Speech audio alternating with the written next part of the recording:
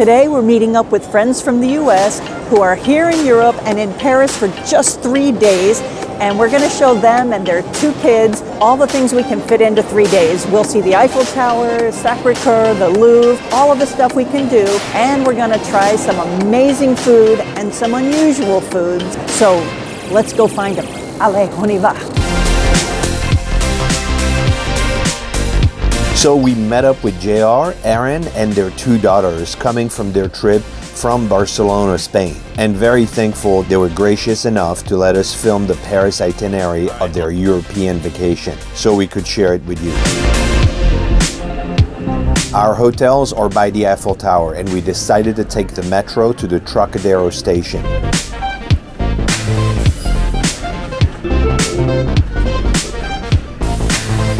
Now the Paris Metro has a lot of stairs to get in and out, so if you have lots of luggage, I'd recommend you take a taxi. But since we're traveling light, we can manage that.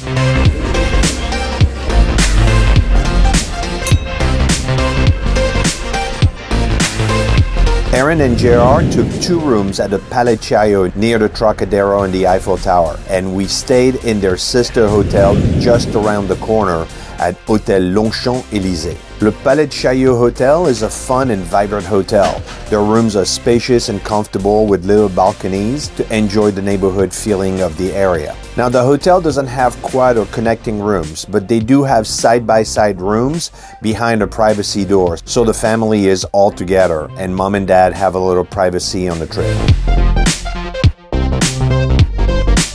And ours, the Hôtel Longchamp, is a little bit more traditional with a lovely courtyard garden and an old piano in the lobby. The room felt a little bit small, but that's because they offer full king-size bed, which is really nice. We were very comfortable and we slept like babies here. We have a tub. Just a little tub, but a tub is a big deal. Now the hotels are right between the Victor Hugo and Trocadero metro station, so that gives you access to anywhere you want to go, and it's just a 10-minute walk to the Eiffel Tower. So now that we dropped off our luggage, it's time to see the sights. And one of the first things we recommend is getting a great view of the city. And one of the best places to do that is in front of the Sacré-Cœur in Montmartre. So we're heading to the Blanche metro station so we can take a peek at the Moulin Rouge on our way. The platform in front of the Moulin Rouge is a great place for a photo op. I'm not convinced they look like Marilyn Monroe up there, but they had fun trying. From the Moulin Rouge, we're headed up the hill towards Sacré-Cœur, and you really need to wear your walking shoes here. Our first stop was near the Abbesse metro station at Le Mur des Je t'aime, or the I Love You wall. The I Love You wall is another place for photo ops. I love you, darling. Oh. Now we picked up something for a picnic in front of the Sacré-Cœur. We got a couple of classic jumbo beurre sandwiches and some paninis and headed over towards the step in front of the Sacré-Cœur.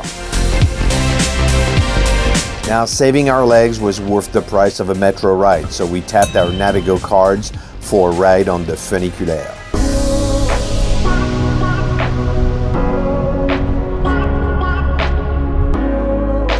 The view from the Sacré-Cœur is breathtaking, and all of Paris is laid out before you. Relaxing to enjoy your lunch with that view is a good idea. This is one of those places that has you feel like you're in the middle of it all in Paris.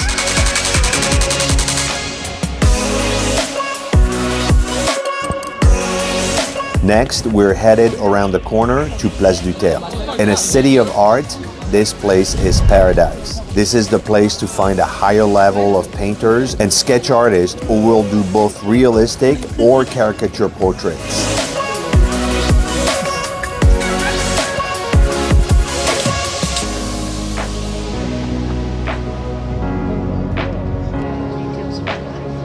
The Colleys decided that it would be a great souvenir for their trip and chose a talented and playful artist. We even used a photo to add their dog to the family caricature.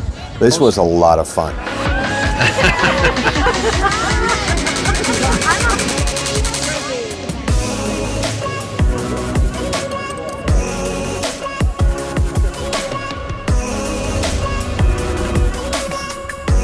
While we made our way through the souvenir shops and silly shopping, we decided to stop for ice cream with a macaron on top.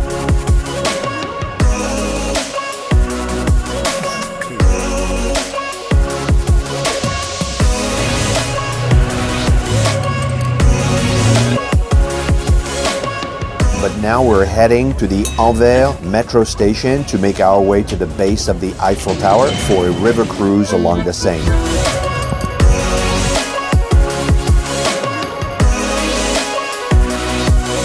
When you first arrive in Paris, I recommend seeing the city from above like we did at Sacré-Cœur, and then from the boat level on the river. It helps you get your bearings and get an idea of where things are.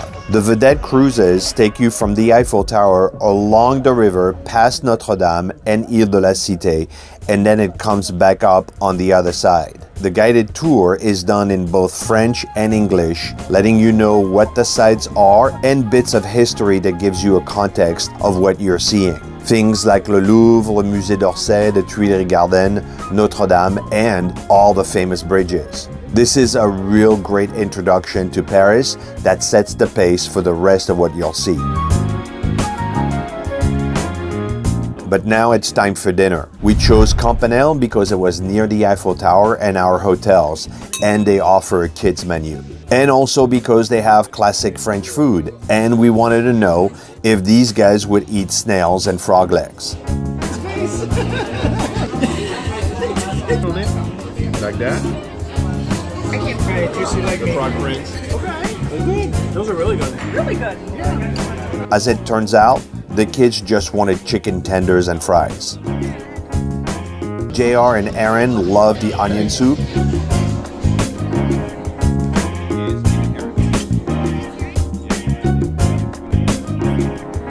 And of course, we had to have profiterole to complete the meal.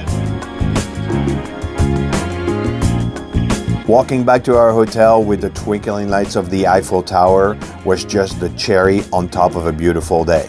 So after 17,262 steps, we're now all ready for a good night's sleep. We met up with Aaron and JR for breakfast at their hotel. A traditional European breakfast with baked goods, fruits and cereal, yogurt and meats and cheeses, and of course the coffee machine that also makes cappuccino and hot chocolate.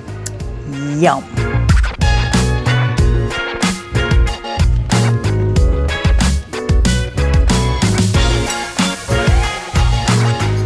The plan this morning was to go up inside the Eiffel Tower, but the tower had other plans.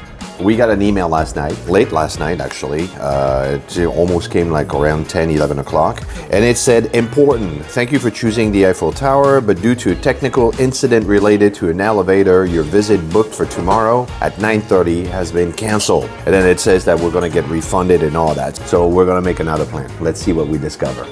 Next, we're off to visit Saint-Germain. We took the metro to the Odeon station and made our way to Rouen Court that runs between Boulevard Saint-Germain and Saint-André-des-Arts. It's a charming old street with a left bank flair and home to some of our favorite spots like the Grim Art Stationery Store and Le Jacobin Tea Salon. But that's not where we're having lunch today. These kids are picky eaters. And when I told them that crêpes were somewhere between a quesadilla and a grilled cheese sandwich, they thought that was a good idea. So we went to Breizh Café for lunch. And there are 6 locations around Paris, and each one has its own unique look, but all of them have sweet and savory crêpes. Needless to say, the kids loved it, and we had a great time.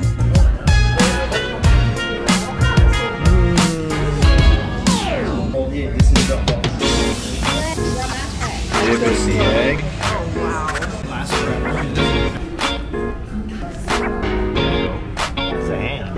After lunch, we headed down to the Jardin de Luxembourg, and we gave the girls a challenge to find us a Statue of Liberty. Yes, there is a Statue of Liberty in Paris, actually 5 of them. And we wandered around the park a little bit, seeing all kinds of different sections until we found the statue. Erin said that this park is exactly what she thought of when she imagined Paris.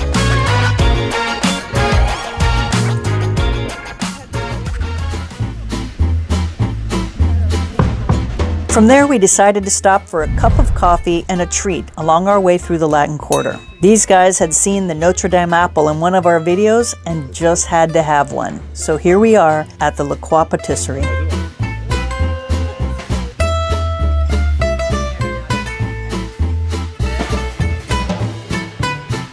No trip to Paris is complete without a stroll along the Seine and checking out what the Boucanis have to offer.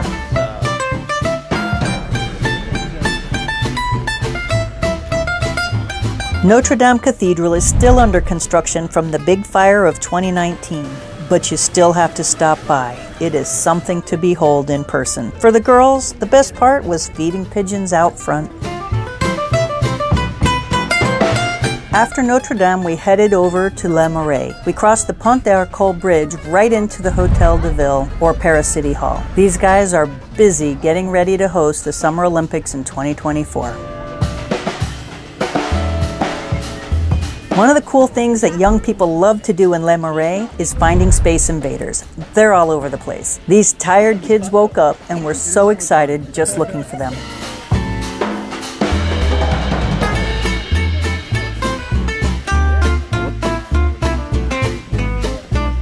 Because the girls love feeding the birds so much, we stopped again in front of the Centre Pompidou Modern Art Museum to let them play some more. And while you're in the neighborhood, you just can't pass up some of the best ice cream in Paris at Bouillon.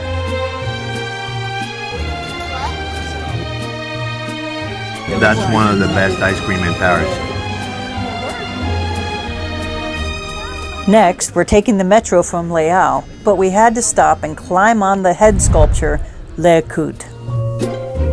We headed over to the Champs-Élysées to see the shops lit up at night. It was especially fun to see the polka dots and the mannequin statue of the artist on top of the Louis Vuitton store. And of course, we love how the Arc de Triomphe looks lit up by night.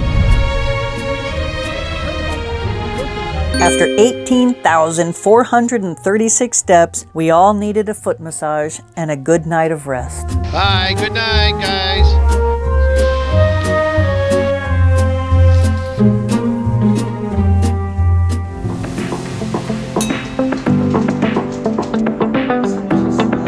It's another great start to the day with a good cup of coffee and a yummy breakfast.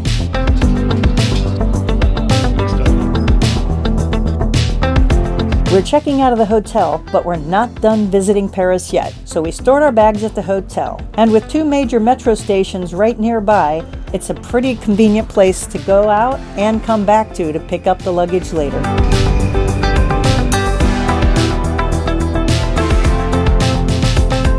When you're in Paris, you just have to go on the rooftop at the Galeries Lafayette. Now, it may seem strange to go to a store to see the view, but trust me, they're happy to have tourists come in. You can tell by the giant Paris Je t'aime sign that they put up for photo ops. The view is absolutely amazing, and it's a fun experience to just go there and see all the sights. Just one level below the rooftop, there's a great place for souvenir shopping, and you'll find all kinds of stuff like food items, knickknacks, and home decor. How much are they? So these are definitely more expensive, but you can tell they're a lot better quality too. This is something you would get if you wanted to keep it a long time. The other ones are good for just a quick picture and then toss it. How much are these? These I believe range from about 20 to 29 euros. So this one is 29? The other ones you could get for 3 for 10. Oh yeah, that's made in France though. That's a good variety. And it's 100% lamb's wool. And I especially love the puzzles and playing cards and games, so I can relive all of those moments and share them with people when I bring them as gifts.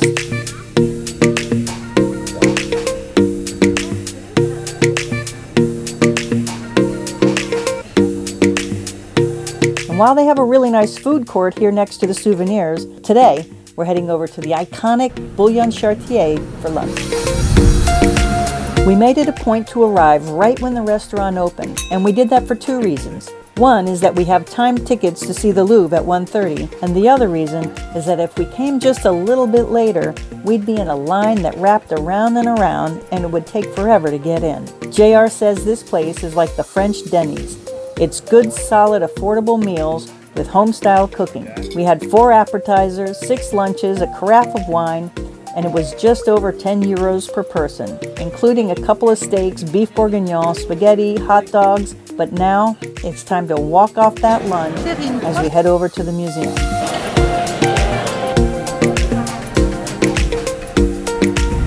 Between here and the Louvre, there are some great covered passages, and I just loved those. We started with the Passage Geoffroy and checked out the Made in Europe souvenir shops, toy stores, and novelty decor.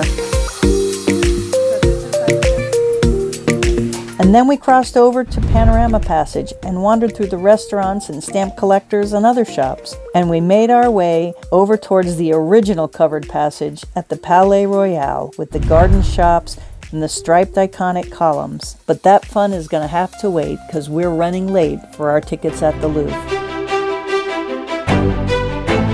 We got to the Louvre just in time, but we still had to wait in line. Thank God the line moved fast and we were inside in no time. The timestamp tickets are definitely worth it. We made our way through the Denon Wing with gorgeous statue after gorgeous statue, and we checked out the royal jewels and lots of famous paintings, including, of course, the Mona Lisa.